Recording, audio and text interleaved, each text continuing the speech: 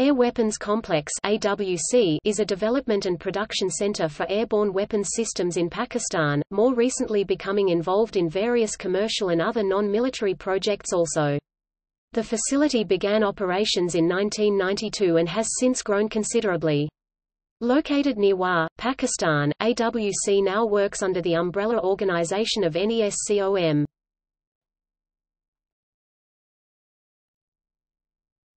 Topic: Products.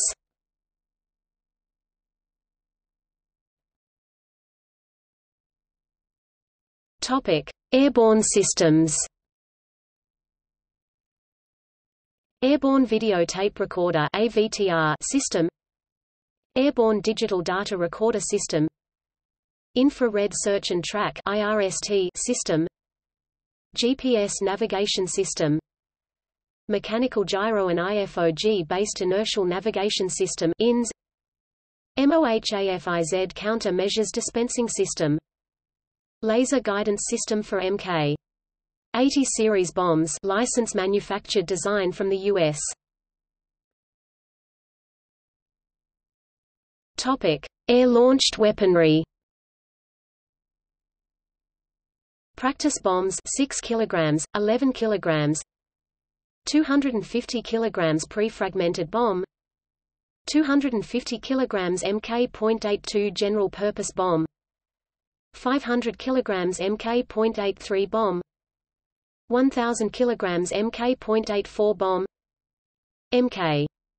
80 series general purpose bomb tail units, low drag or high drag speed retarding devices.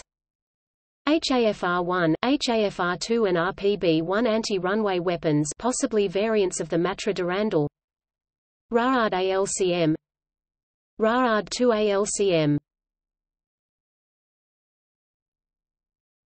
Topic: Electronics. Air Defense Automation System (C4I system) given to Bangladesh, installed by AWC technicians circa 2005. Electronic fuses for air-launched weapons, impact and proximity fuses. Real-time ACME system. Voice, fax, data encryption system. Topic: Other. Multispectral camouflage net, camouflages against night vision, infrared, radar and millimeter wave sensors as well as visual detection. Stated to reduce an object's radar cross-section (RCS) by 86% on average and reduce average detection range by 43.8%.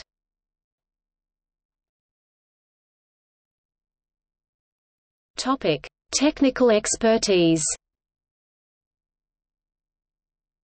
Software development for mission-critical systems.